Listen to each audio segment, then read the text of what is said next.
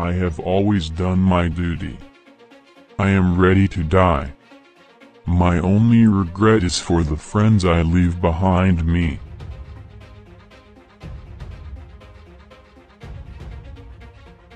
God knows I have endeavored to fulfill what I conceived to be an honest duty.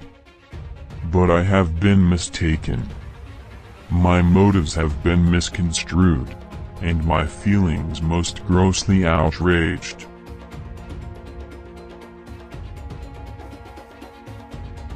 Well, you will move forward with the advance, bring on the engagement and then attack his flanks.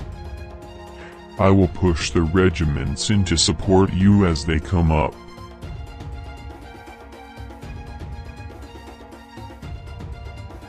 I have no private purpose to accomplish, no party objectives to build up, no enemies to punish, nothing to serve but my country.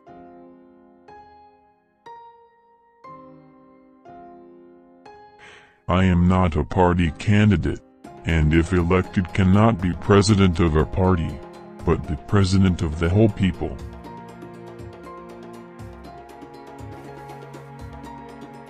My life has been devoted to arms, yet I look upon war at all times, and under all circumstances, as a national calamity to be avoided.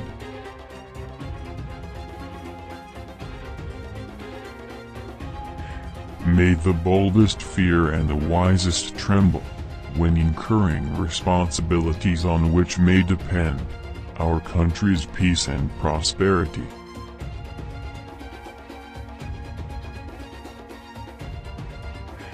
Let us invoke a continuance of the same protecting care which has led us from small beginnings to the eminence we this day occupy.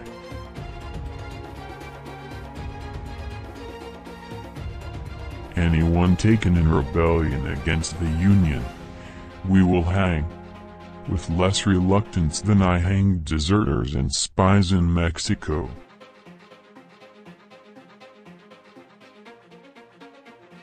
In the discharge of duties my guide will be the Constitution, which I this day swear to preserve, protect, and defend.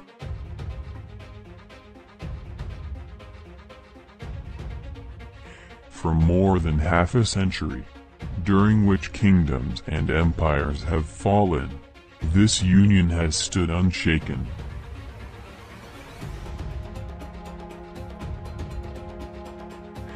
I did not expect to encounter what has beset me since my elevation to the presidency.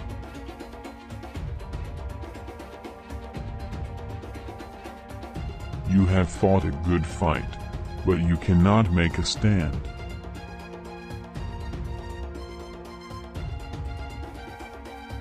I shall go to Fort Texas or stay in my shoes.